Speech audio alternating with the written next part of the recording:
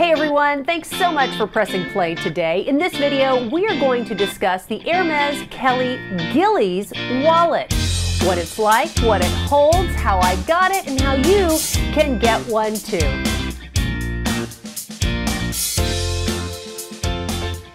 Thank you so much for joining me. I am Gina Miller. I'm a lover of all things luxe, and I enjoy the journey of buying the items just as much as I do carrying them and showcasing them.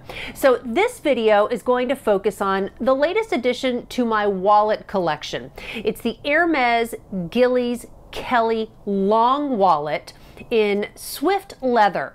I purchased this wallet from Heritage Auctions. I didn't buy it from Hermes.com, from the Hermes boutique in my market, which is Dallas, Texas. There is an Hermes boutique in Highland Park Village. It's a great boutique if you haven't been there. Nor did I buy it on the secondary sites, which I love. Fashion File, Rebag, The Real, all those sites. If you have a favorite site, please list it down below, because I'm always on the hunt for more places to find these luxury designer accessories. I'm always on the hunt to find places that guarantee authenticity when buying those luxury designer accessories. Heritage Auctions, like so many auction houses, do guarantee authenticity. Their authentication process is exhaustive, so you can purchase with confidence when you're buying online from auction houses. This is not a paid video. I do have a relationship with Heritage going back a long way.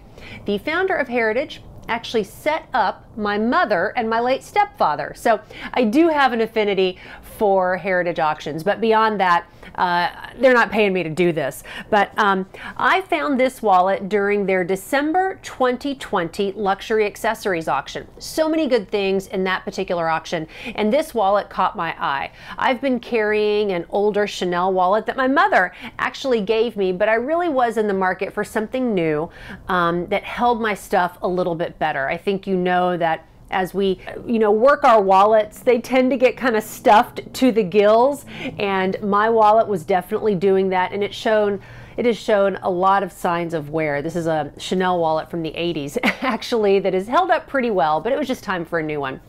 Had my eye on this particular wallet because it was just different and it was unique. Ended up not winning the bid at the auction. I bought it through the post-auction buy process, and I'm really pleased with the purchase process and what I paid for it. But without further ado, let me show you what I received. The box, or the wallet I should say, came in its original box, the beautiful orange iconic Hermes box, and you could tell this wallet itself hadn't been used very much. The tissue paper was fully intact. Everything was beautifully packaged. It even, before I show you this, it even had a ribbon in here. The ribbon was attached in here. I will say this wallet is from 2016 and this is a 2020 ribbon, so whatever that means. But I was excited to get a new ribbon, and who knew the theme for 2020 was innovation in the making. Not quite sure, I had as innovative a year as I would have liked in 2020. Certainly some people did, as we all battled and fought through the coronavirus pandemic. So this particular wallet came packaged just like that. This wallet came listed as a condition 2. Condition 1 is the best, like new condition. Condition 2 means it has minimal signs of wear and tear, and you'll see why the reserve price on this was pretty low and perhaps why it didn't sell originally, and I was able to pick it up with a post-auction buy. It's got this tiny, not so tiny, but nickel-sized oil stain on it. Oil is what they're calling it. It could be from lotion, it could be from a serum, it could be from olive oil from a restaurant. Use olive oil to dip your bread into when you're eating at some Italian restaurants. Maybe that's what this was. I don't know. Didn't bother me too much. You see, it's about the size of a nickel, but beyond this particular wallet is in pristine condition. It's in swift leather, in the Rouge Garance color with gold hardware. Just beautiful. It comes with the Gillies detailing. That's just an enhancement that Hermes has made to some of its Birkins, some of its Kelly bags, and some of its wallets. as well. This is in the long size, meaning it's 8.5 inches long, not 8.5, 8 inches long. I actually have a ruler here. I can share that with you. You can see it's 8 inches long by 4.5 inches high and about 1 inch, if you will, give or take, about 1 inch thick. The color is Rouge Garance. I would say this is sort of a dark burgundy, a burgundy color, really deep, really rich, and I think it just pairs up beautifully with the gold hardware. It has the classic Kelly turn lock that's so iconic. Then you open it, and again, more of the beautiful gold hardware here as well.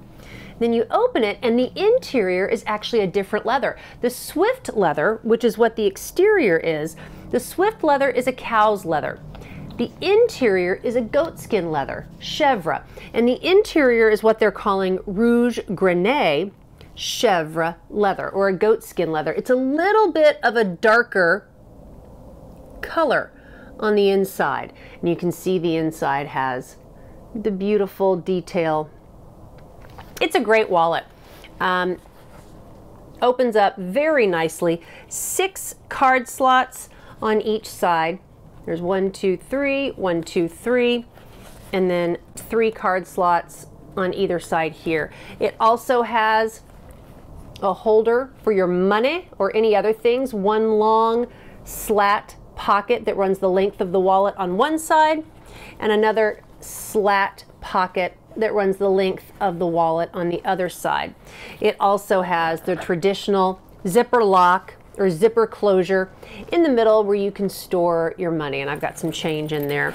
I was really impressed with this because the zipper is so brand new that it still runs kind of tough, if you will. It's not an easy glide yet, but it works just fine. And then it's got a little bit of a tassel feature right here on the zipper.